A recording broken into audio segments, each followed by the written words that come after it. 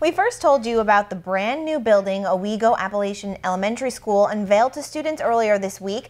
Well, the building is not the only new thing students are enjoying as they settle in. That's right. Some of the students will be using upgraded technology thanks to a grant received during the rebuilding process. WENY's Isabel Garcia joins us in the studio to talk about the pilot program. Isabel. Hi, good morning, Ross and Leanne. Yes, it's been more than 4 years since severe flooding destroyed the previous Owego Appalachian Elementary School, but as part of the reconstruction, the new building design was focused on creating a facility that will last.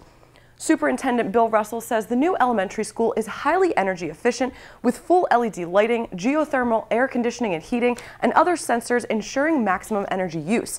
Darlene Morris teaches 4th grade at the school and will be using more than just books for materials as well. Her students will be part of a pilot program incorporating iPads as a learning tool. Technology in our new building is going to be amazing. One thing that's been unique about 4th grade is we actually had the opportunity in the beginning of the school year that each child was able to get a school iPad as part of a grant. And now they'll be able to utilize that more with different activities in the area, different parts of the building. There'll be different spaces to use them. So it'll be a very good addition.